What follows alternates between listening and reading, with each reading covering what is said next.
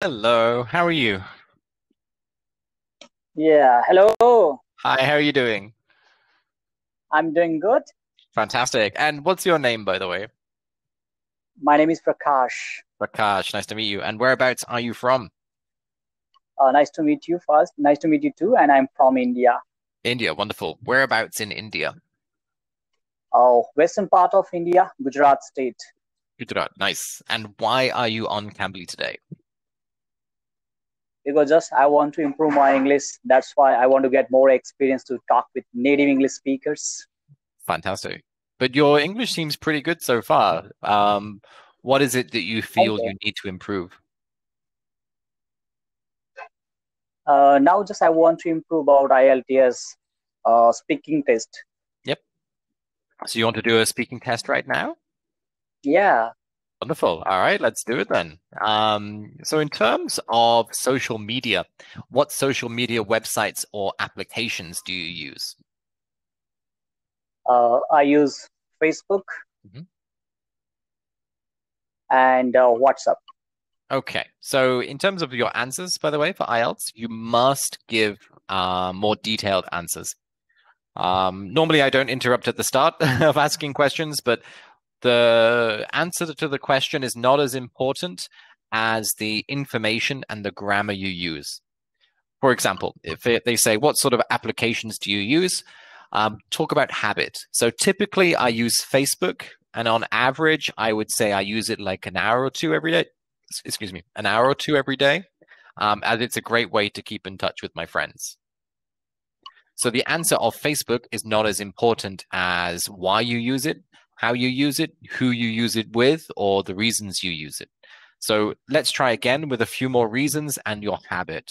What social media websites or applications do you normally use? Okay, so to keep in touch with my some friends because they are not living with me, they are living abroad. So social media is a nice platform for me to keep in touch with my old friends. So which So it's ones do you better use? and Maybe answer it cheaper. first. Yeah. Say, typically I use Facebook. So answer the question first, then tell me why and what you use it for. So again. Okay. I use Facebook and WhatsApp and this type of social medias I use to keep in touch with my friends because they are living abroad. So it's a very convenient and cheaper way to be keep in touch with my old friends. With all of my That's why I'm friends. using this. Mm. All of my friends. Good. This is a much better answer. How much time do you spend on social media sites or applications? Okay, I'm a working person, so it's very hard, difficult to spend a lot of time with social media. But anyhow, while traveling or before going to bed, just I use this social media to get updates, what's my friends are doing and what's going on around me also. Hmm. What kind of information about yourself have you put on social media?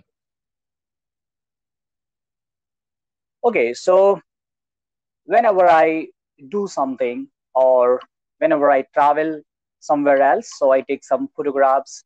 Then whenever get some achievement, so this type of photographs I share on my social media account. Is there anything that you don't like about social media? Yeah, social media is open platform. Anybody can do anything there. That's why sometimes some people upload something useless things also. And one thing, it's addiction actually. One more important thing I want to tell you: social media is an addiction.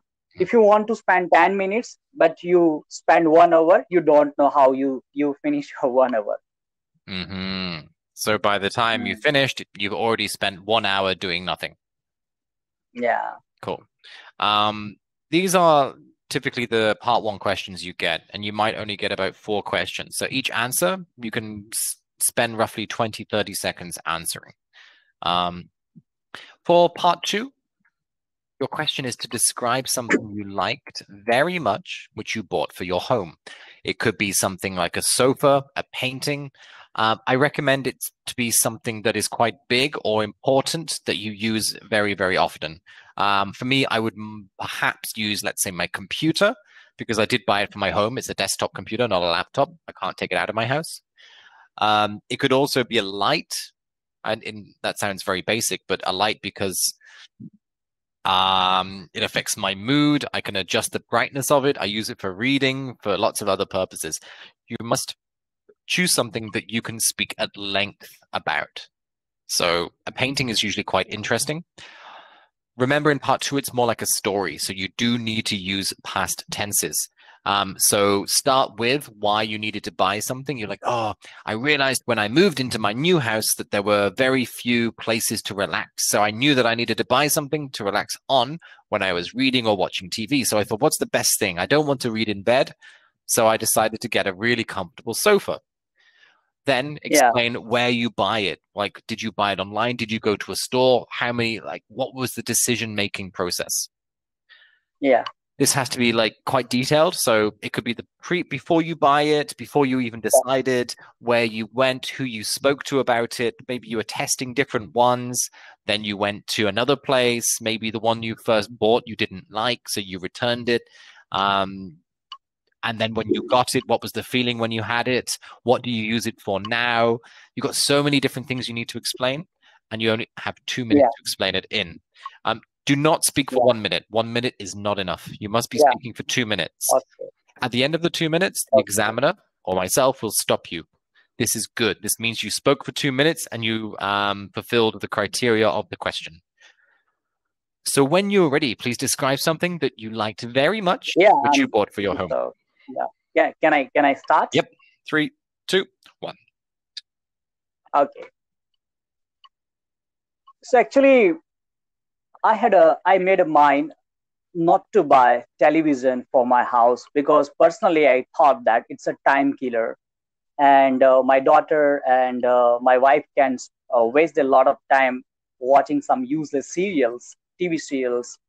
So before lockdown, I made a mind not to buy a television for my house. But during the lockdown, uh, we were using only our laptop and mobile gadgets because we have Wi-Fi connection in my home. So, but it was difficult to watch by learning or watching something on our laptop or mobile screen because it's very smaller. But one day, just I went with my friend to buy his television, and that the owner of that shop explained everything about the smart TV. Mhm. He was explaining about the 42-inch smart television and the 50-inch television.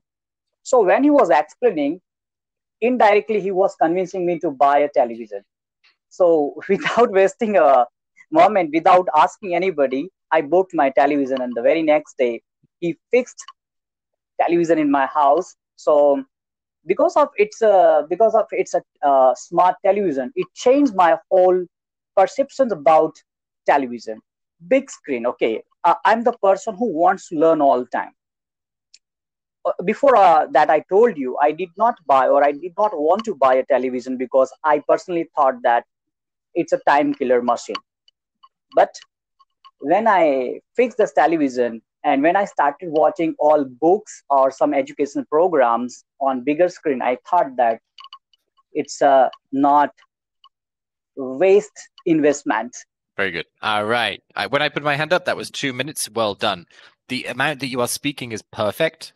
The pace that you are speaking is perfect. Your grammar is almost perfect. Almost. Pronunciation wise, I'm very happy. The only thing that I was a bit like, oh, was explaining. This is 3 syllables. Explaining. Can you say that? Explaining. So Yeah. Can you say this word? Explaining. yeah, okay. I could not hear you. So could you please repeat Oh, that one? Okay, sure. Can you say the word explaining? okay. Word explaining. Yeah, can you just say it? Yeah. So when you were saying it in your speech, I could only hear two syllables. It's like explain, explaining. Explaining. There we go. I had a mind to. I like this phrase. Be careful. I had a mind to. You used it maybe 2 or 3 times. Once is enough. You need a variety.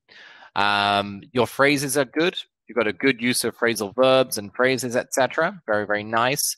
Your vocabulary, there is a wide variety. Don't forget television. You can also say TV. Your introduction was perfect. You explained like why you needed something, why you didn't need something. Introduction was very, very nice. Past tenses were used correctly. The only grammatical error I really kind of noticed was you said it's very small. Actually, we say it's much smaller. It's much smaller. And you said he fixed the TV. To fix is to repair. I think you mean install. Okay. No, overall, part two, you are very, very good. I'm very happy with that one. Let's see how you do at part three. Remember, part three is more of a discussion. So you do need to kind of give advantages, disadvantages, opinion, what people think, 2 sides to a story, for example. So let's have a look. In terms of something for your home, you talked about the TV. When creating a nice home, why do some people buy lots of things?